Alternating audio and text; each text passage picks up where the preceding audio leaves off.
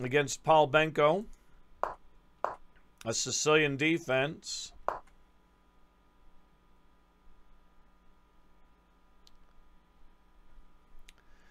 Yeah, I don't know where they get that, Rotkopf. I mean, Paul Morphy. Bobby Fischer considered Paul Morphy the greatest chess player of all time.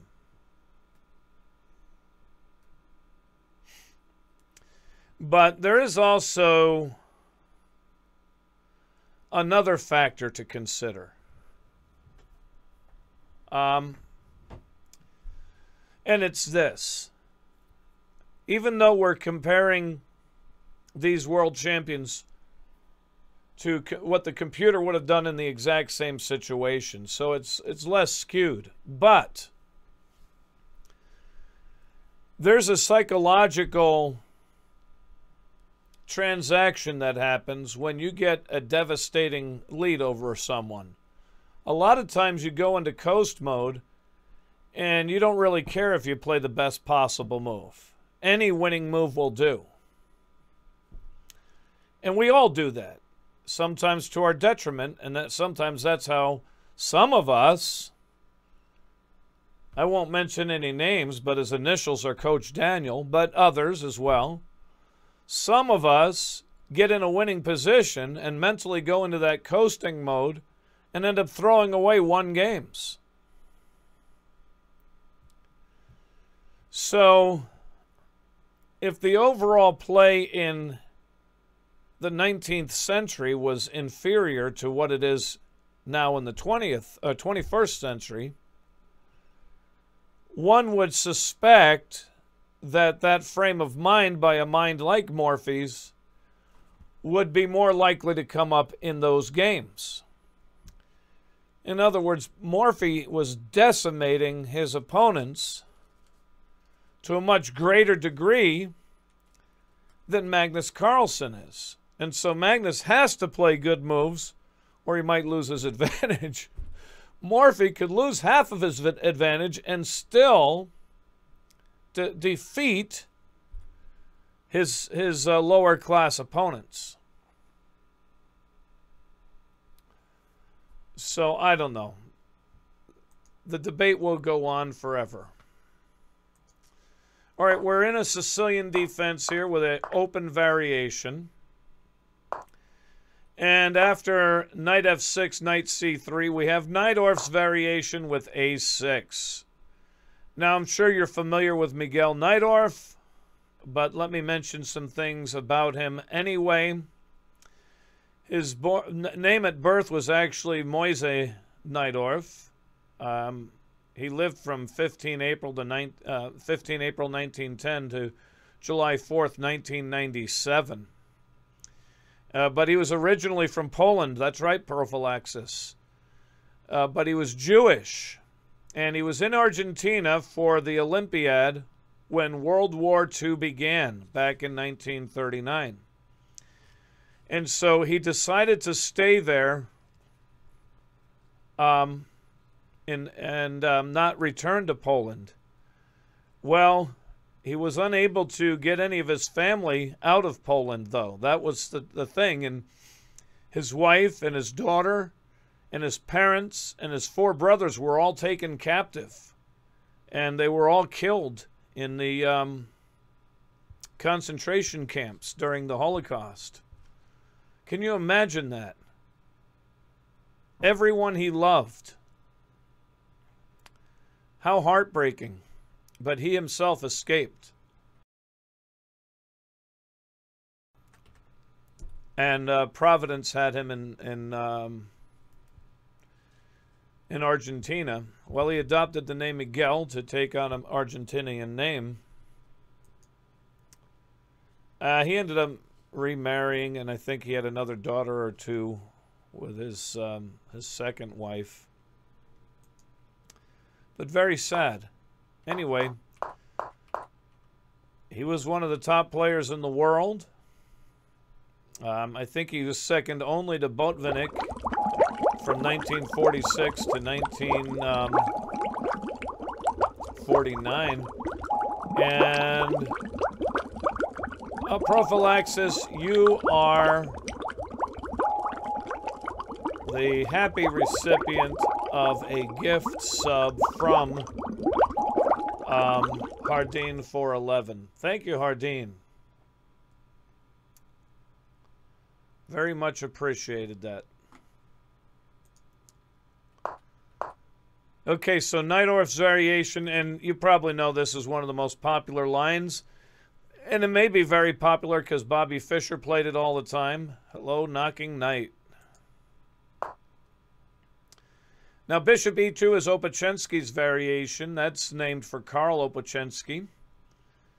He lived from February 1892 to November of 1975.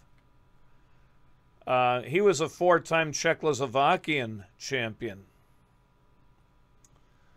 And his peak ranking was 23rd in the world back in March of 1936.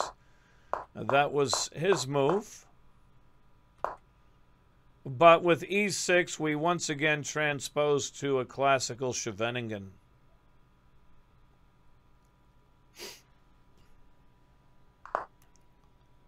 Kingside castle, queen's knight to D7, pawn F4 is the last move of the book that's played. That's B84 in your encyclopedia. B5, bishop F3, bishop B7, E5. A3 is a slightly more frequent alternative to prevent B4. But E5 here, bishop takes bishop on F3, knight takes bishop, and now B4 is played. There are a few moves that are more frequently played, or at least two. One of them is pawn takes pawn, followed by pawn takes pawn, knight G4, queen E2, and then B4. The other alternative is knight to G4, and after queen E2, then B4, and knight E4 and D5 then.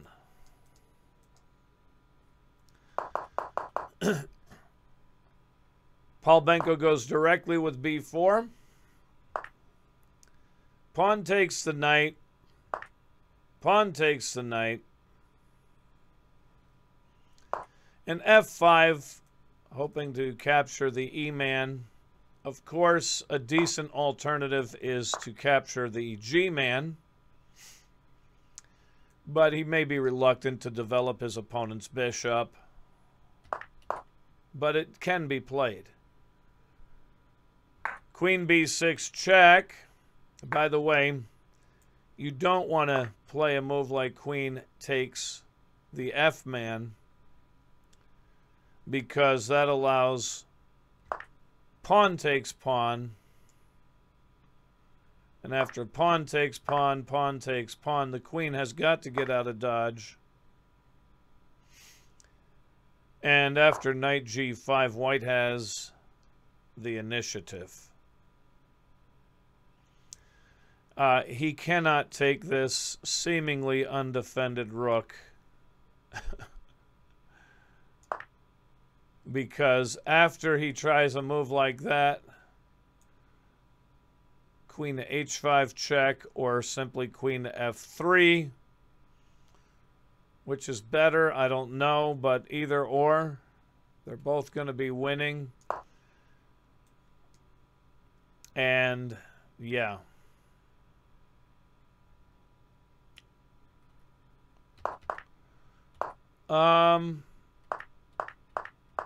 So anyway, queen B6 check. Now black should prevent F takes E6. He does so by playing C takes B2, bishop takes B2, but then after queen takes f takes e6 can be played anyway. And after f takes e6, knight to d4 brings us to the first unique position in today's Masters database.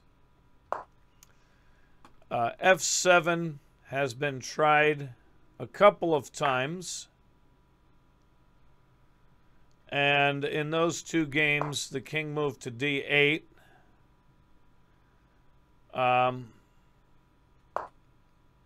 You do not take the pawn,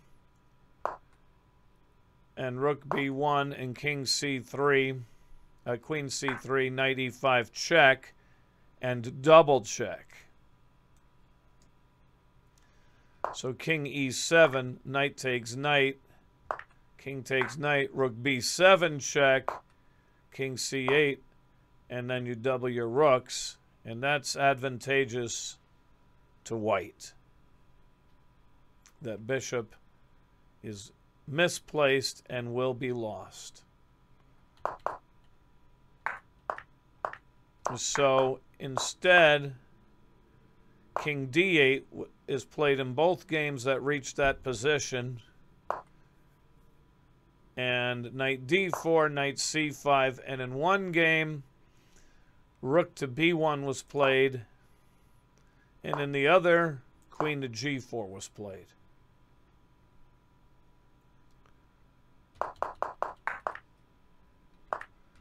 In this game, knight to d4 was played. Knight takes on f6. The rook comes to b1, hitting the queen. Queen takes the pawn. Black would like to play pawn to e5. Rook to b3 is played here. And rook to c8 is played. Well, that allows... well, he played rook takes f6. I was going to say that allows knight takes e6. Let's come back. Queen a5 still allows knight takes e6. But after king f7 and knight takes g7 and bishop takes g7, the rook can come to b7 with check. King g6 and queen can take the pawn on d6. Then queen d3, and white now can repeat the position.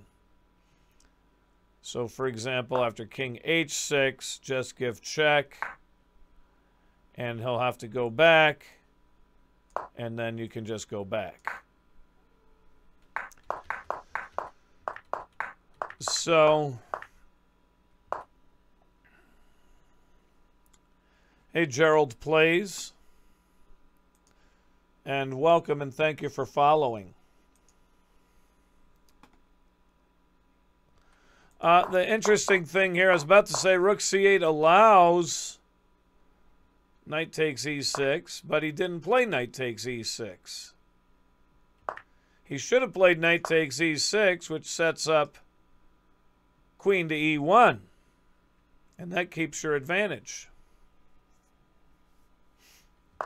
Why didn't the knight take the bishop?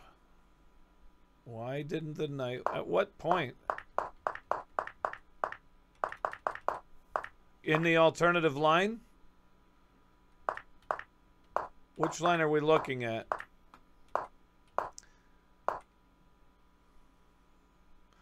In the queen a5 line? You want to take this bishop here? Is that what you're asking? If you take that bishop, you let the rook back out. And now that rook is no longer out of play. Now he's in play. Now keep in mind, black is ahead in material. But what mitigates that fact is that two of his 5 pieces are completely inactive. They might as well not be on the board. But recognizing your material deficit, White's best option is to try to force this repetition and just take the draw. If you take the bishop here, this rook comes into the game, and now Black has an enormous advantage. Okay, you can pick off this pawn, but now the king can get tucked away as if he had castled, safe and sound behind his pawns. And with this extra piece on the board, and this piece now active, that should be winning for Black.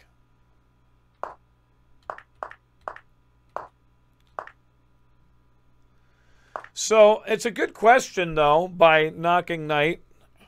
When you're contemplating a capture,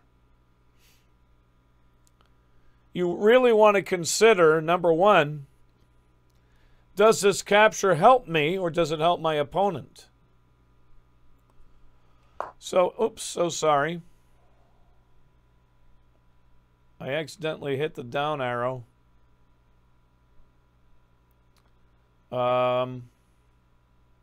Where was I? Trying to find my place here.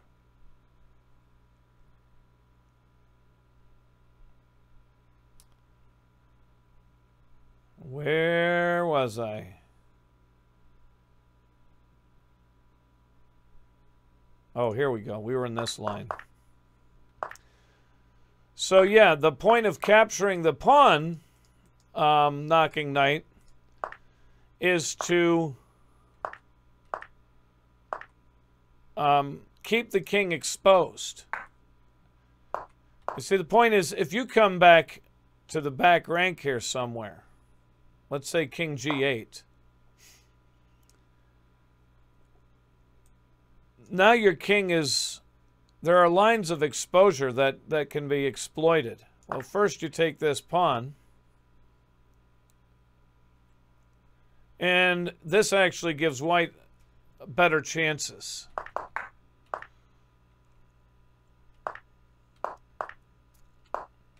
So I hope that explanation clears up the waters rather than clouding them.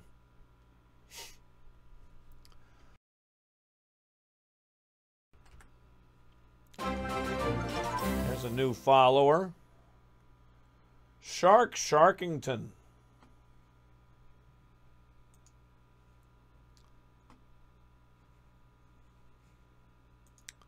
So, okay. Now, rook takes f6, though, is not the best move in chess. Instead, he should have gone ahead and taken this pawn with his knight, which sets up queen to e1, and it holds on to the advantage. Even though this pawn can now be captured, after queen to e1 is played, getting your queen in line, and if his queen takes your pawn, what do you call the guy with the flat hat? Your rook, Black's going to lose his queen because you have discovered check with an attack against that queen. Bye-bye, Queenie. So, something in my eyeballs. So sorry.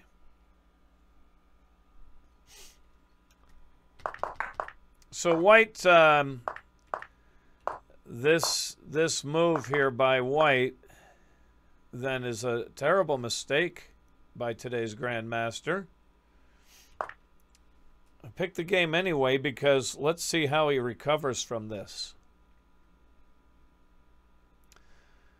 After pawn takes rook, queen to h5 was played. He had to play king to d7. Here's another very instructive point by Palbenko.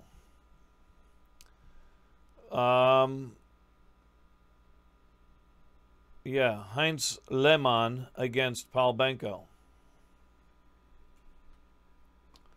Right above my noggin there, you can see that somewhere over here, I think it is.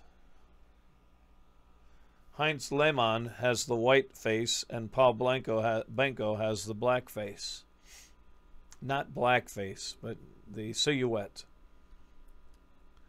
So here's a nice instructive move by Palbenko. Where do I put my king? Well, you cannot play to d7. Because rook b7 check, and the king is trapped by his own pawns. And after he moves to d8, because it's the only legal move, knight e6 check, queen takes knight, queen a5 check, and now white can get a repetition in this position, because only one legal move that makes sense. You go way over to the other side, and that's a really pretty repetition. That's a very aesthetically pleasing repetition.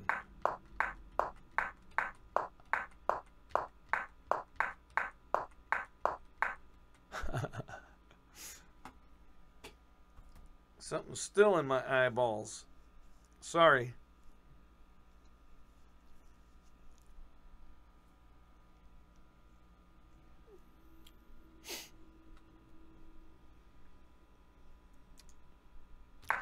So, okay, he cannot play king d7, king e7. So king d7 it is, and after queen f7 check, bishop to e7.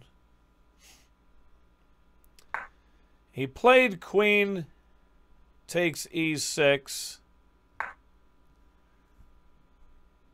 Probably better is rook to b7 check, getting these guys lined up. And after rook c7, rook takes, king takes, queen takes check. But, I mean, black is still way better here regardless. So how did Palbenko not win this game? Well, after queen takes e6 check,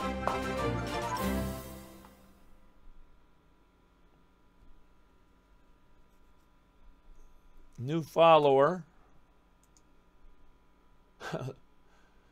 0563145695. Quite a login name. By the way, hi, Lieutenant Hogg. What was the time limit in this game? I don't know. I would imagine, you know, typically in those days you were looking at 40 moves in 2 hours or thereabouts.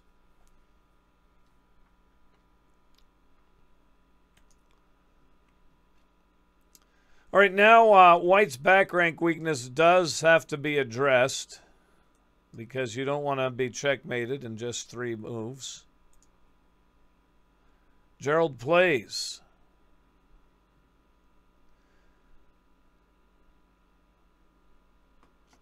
Eugenio Torre, I will tell you, Control F.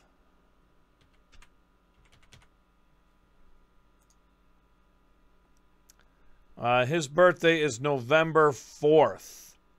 November 4th. So that's coming up soon. But it won't be on the next Today's Grandmaster program. It's on a Wednesday. I don't broadcast on Wednesdays. So I probably will not feature him this year. I will not likely feature him this year. More likely that I'll feature Sergei Movsesian of Armenia. Because that's a Tuesday.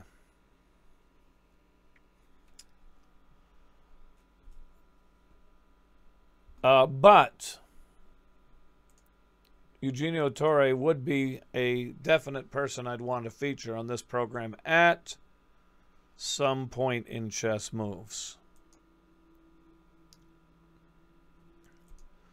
All right, back to this game here.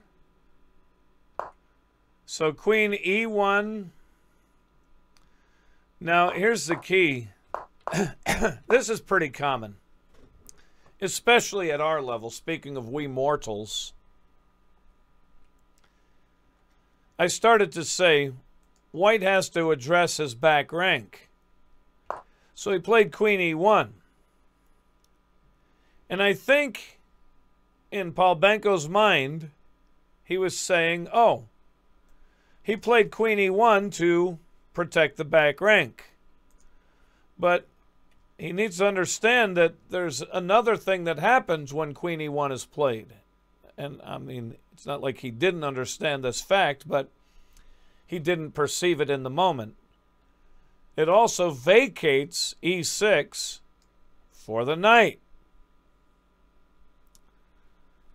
And so, Rook C5?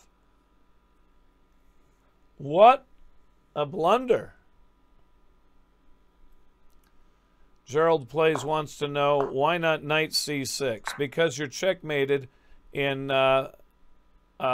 just a couple of moves after you lose your knight. You're being checkmated here. Well, I guess you could still defend this back rank. You're saying, but I can win this rook? Is that your idea? The problem is your back rank weakness will not allow you to ever take the rook. The second you take it, you're being checkmated. So your rook's in danger. You're being checkmated if you don't do something about the back rank weakness. So all you're going to end up doing is losing your rook now. So you say queen takes queen. Okay, so queen takes queen. Rook takes rook. Okay, so there's not an immediate checkmate here. But you've got two rooks and a bishop against a queen. I mean, that wins almost any day of the week.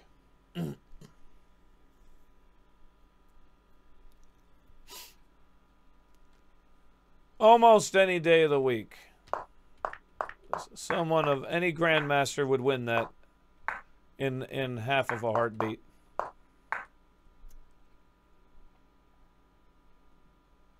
But yeah, I missed the fact it's not really a mate, but still it's a huge advantage for black. An enormous advantage. But anyway, coming back to here. Queen E1. And this is really the main issue that White has to worry about, is the back rank weakness. But the secondary issue is the now available E6 square for his knight. And so this move, wow, what an unfortunate blunder by Palbenko.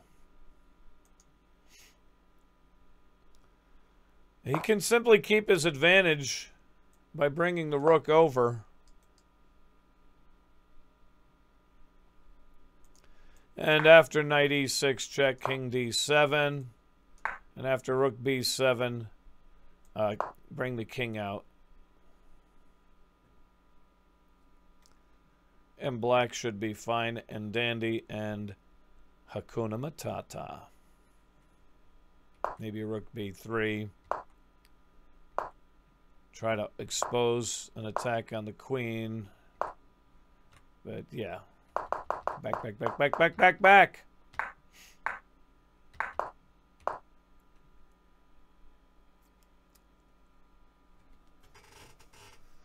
Oh, Gerald thought he saw a mate for White. Let's see here, Gerald. It was here, right?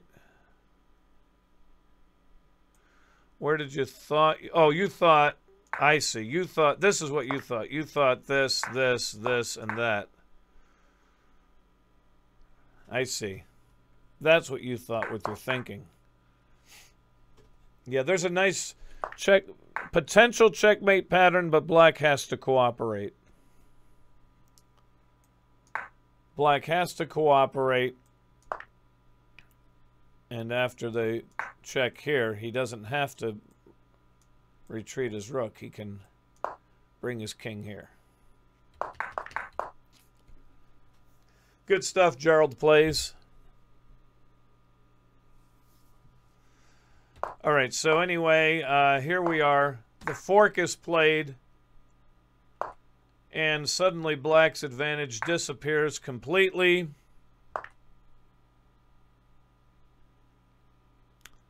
Came to stunt, was thinking the same thing. Yeah, we often overlook the moves that... We often see only the moves we want our opponent to play rather than all the possible moves.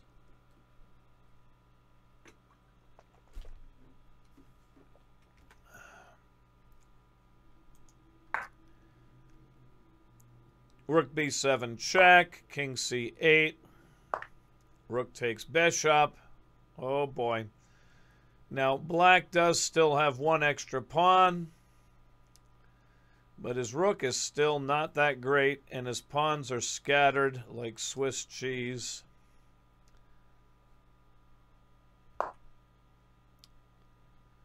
I mean, he should still draw this at least, I would think. So there's got to be more blunders here. There goes the other one. Now that makes the H-man a passed pawn. Queen D1. Queen takes queen, rook takes queen. With check. King H2. Rook D2. He gets behind black's only passed pawn. Rook d6 says, I want to hang on to that pawn. But you can't hang on to that pawn. You can't allow this passed pawn over here to run amok. So black should abandon that pawn and make this c-man a passer. So rook takes c2. And that should draw with correct play. Hello, the magic chess.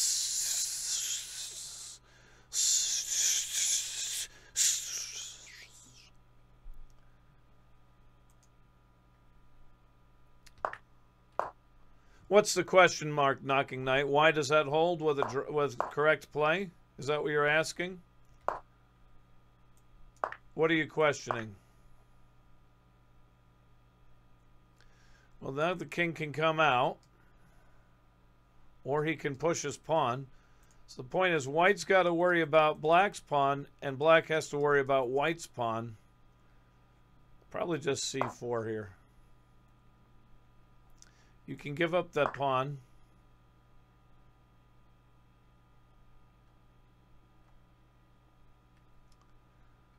Bring your king out, though. Do you bring the rook back, or do you push your pawn? Or does it really... I mean, let's see. If he pushes his pawn... Yeah, I mean, it's easy to make a mistake here.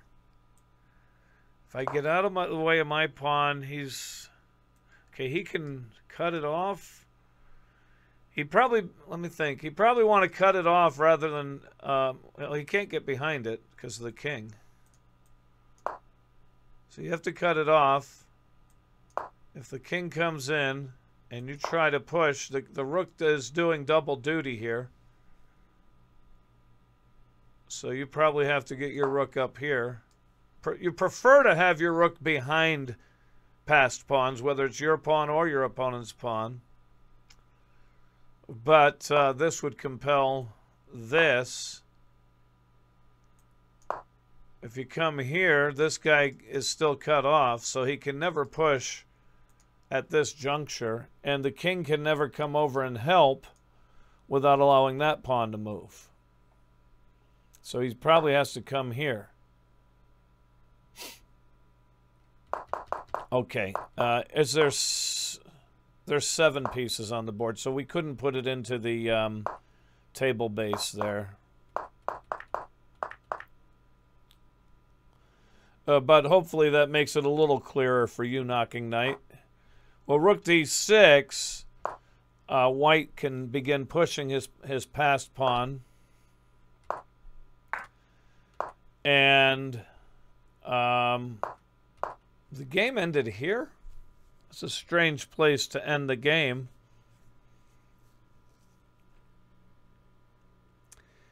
Okay, white has an edge, but is it really resignable here?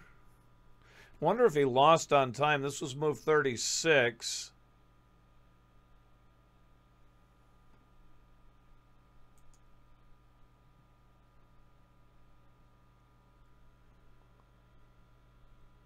That was anticlimactic. This is a strange place to end it. King b8. Rook f7. Rook f4, g3. I'm just putting in push your passed man. Capture that. Yeah, this still looks pretty good for white because he can capture that one and get behind the other one.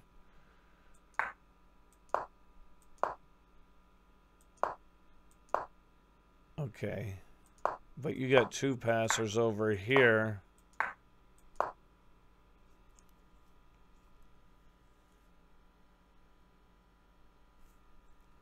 I don't know if it was a resignation. It didn't really say how he lost. It just said that he lost. It didn't say lost by resignation or whether maybe he ran out of time. It was move 36. And if it was 40 moves in 2 hours, maybe he ran out of time. If you play g4, this is still looking great for white. Maybe he just said, I can't stop those outside passers, so I'm going to save my energy for another round.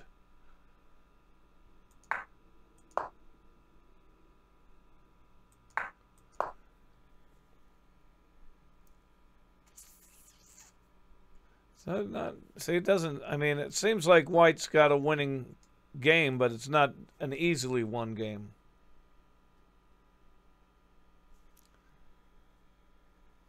All right, now let's go here.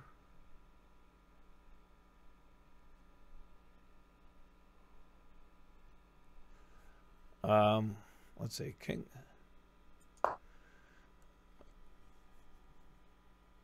And from here, well, all right, so I give him check. He's not going to want to repeat, so he has to play maybe, well, he can't play king e6. Maybe, does black have a repetition here if he just goes back and forth? Is there a better place to play?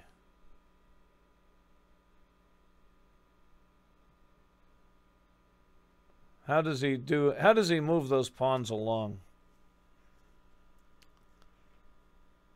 Andrew Hu says, get the king to the H file, says Roadhope, so like king g7.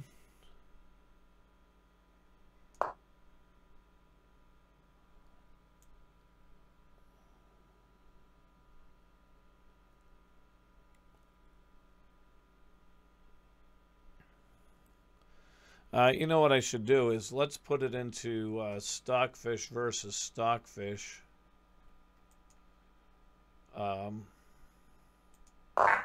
Oops. Sorry about that. I hit the button and it teleported. I didn't know you could do that. but we didn't get to see how it got there. Yeah, I could do it again. Hit the button and boom, it just teleports to this position.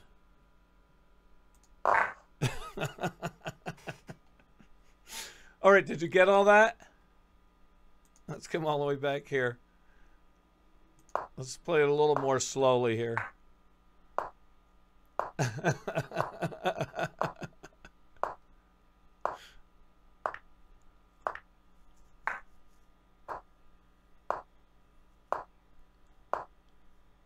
So you can see the stockfish versus stockfish version.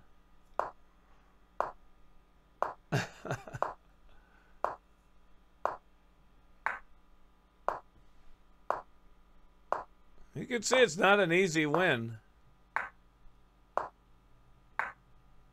But stockfish can beat stockfish with this position, so...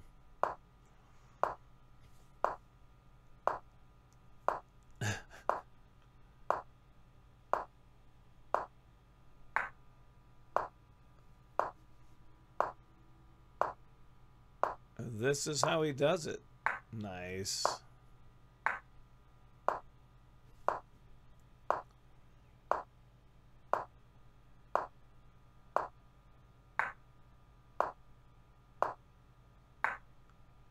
No mate is unavoidable.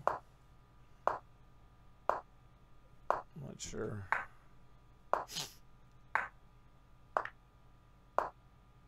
Yeah. Check.